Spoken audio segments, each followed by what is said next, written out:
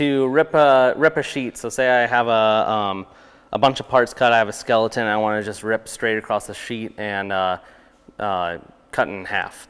You have a button here right above your motion control with these 3 lines. You click on that.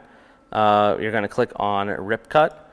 First you want to drive your torch so that the center of your nozzle is right on the edge of the sheet of where you want to start. So once you're in the Rip Cut area, I'm going to tell it I want to just rip straight to the left of this part. So X I'm going to have checked off as 0 because I don't want to go towards the back end or the front end of the table. Y, I'm going to tell it I got a 2 foot by 2 foot sheet on there.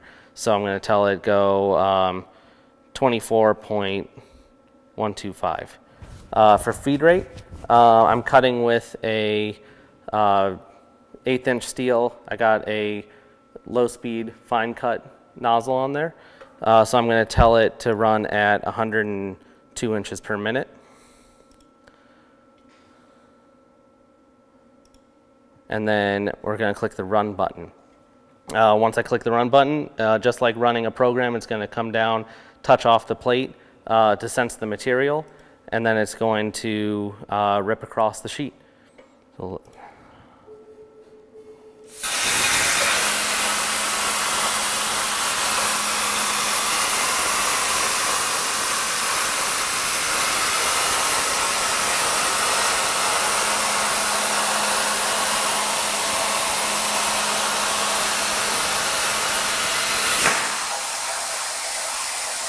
after it finishes rip cutting, I like to raise the Z up and just drive it away from my last cut.